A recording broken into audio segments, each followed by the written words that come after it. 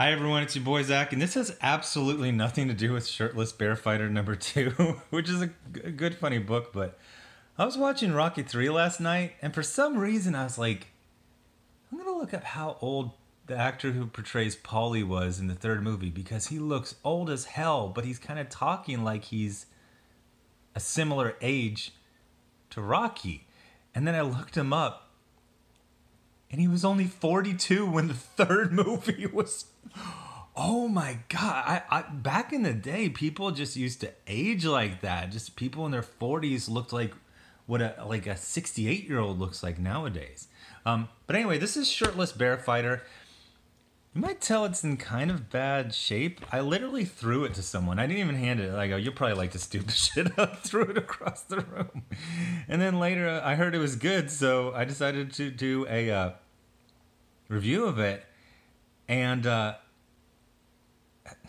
it was freaking awesome. It was, I laughed so hard at this. So if you're, how do I explain this? About... Oh, geez, I guess it was about 7 years ago. Humor got really trash. Like, all of the jokes were like, bacon? That's like a thing? And like mustaches? So you just, it would like, for like 2 or 3 years, every Facebook photo would be like the gals hanging out, and they would have like plastic mustaches. I remember it was bacon, it was mustaches, and there was some other thing.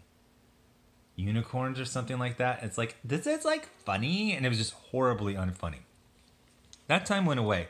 But when I heard about the Shirtless Bear Fighter, I was like, this is that type of humor, and it's just going to be awful. So it's about this kind of like Rambo-like character named Shirtless Bear Fighter. And I started right here, and I was like, this looks like a coloring book. It's so obviously done digitally, so there's not really any depth or tooth to it. It looks like a coloring book. But then they have these fighter pilots. He's like, I'm looking at those crazy bears, HQ, turning it up on the flip down like we talked about. And the other guy's like, you're killing me, Jackrabbit. Learn the lingo for God's sake. He's like, 10-4, Dill. I don't know why I thought that was funny. And then we get this awesome, funny action scene where they drop bombs, but there will be some collateral damage with civilians. So Shirtless Bear Fighter grabs the back of the bombs, and then he goes, best head on out of here, Burke. About to get loud. And he starts hitting these cartoon bears. I mean, look at this double uppercut. That is amazing use of, like, cartoon logic and cartoon style drawing. Freaking rams them down the bear's throat, and then he drop kicks both of them into a construction site, and it blows up while he's Mark Wahlberg walking away. I was like, okay, I got a mild chuckle and a cool funny action scene, but you know, it's this era of like, and they actually do, bacon is a major plot twist, beards or facial hair is another one. But I laughed at stuff like he's got like this jump jet that has a bunch of bear skins on it. And then I laughed like, the funny thing is, in classic humor style, it was about escalation. We had an amusing joke where I didn't laugh out loud. We had a joke that escalated. I laughed twice because I thought we reached a punchline and we didn't. So he's fighting bears. So they're like, Houston, Atlanta, New Orleans, New York. You're like, okay, cool, it's a montage. And then it's like Chicago, it's like, it's the Chicago Bears. So you go like, okay, it's a pun, just whatever. And then San Francisco. And then we flash back to Vietnam. I guess this guy doesn't age much. At one point, he's talking about like fighting a panda bear in Vietnam, and she goes, I thought pandas only lived in China. He says, they do now. But the one that made me laugh actually way too hard was this one.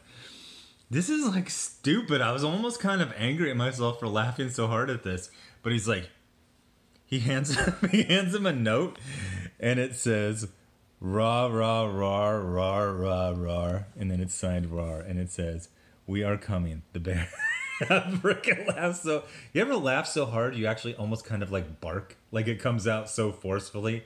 So the rest of it is not as funny. They start to get more into the plot, and I didn't really care about the plot. And some of the jokes were like, bacon is like super yummy numbers or what, and I was like, ugh. There was a gross out gag that grossed me out and made me gag, and it was kind of funny, but it was more gross than anything else. So I was like, hey. Then we get back to the plot. It's good, it's solid, but I'm just saying this came out 3 years ago, so it's not on the stand. But if you do find the trade paperback, I think it's a safe bet that if you found the jokes here to be amusing, that you would like the book as a whole. I have to say one other thing before I end. I don't like this. You have 5 names underneath the title. Like, okay, you got 3 creators, but there's only 2 writers. To me, it should say LeHoop and Gerner and Vendrell. Like that, I know that's very nice that he's the colorist and you credit him. And that's very nice you credit the letterer, but I mean, where's the person who chopped down the trees that this wood pulp was made from? Who squished the blueberries to make this blue ink? Obviously, if this is an image book where you just turn it in and you have to do all the production, so they're like, well, why wouldn't we credit everyone? Well, also, why would you? In my opinion, the cover is for people that are going to get you to buy the book. And as much as I love good lettering and good coloring, I've been collecting comics for 32 years, on a weekly basis when not deployed or super poor. And I buy stuff for characters, writers, and artists, specifically pencilers or people who pencil and ink their own stuff. So I just found it distracting when I was like, like why isn't Leigh Thomas, the print manager, on there? And we can't forget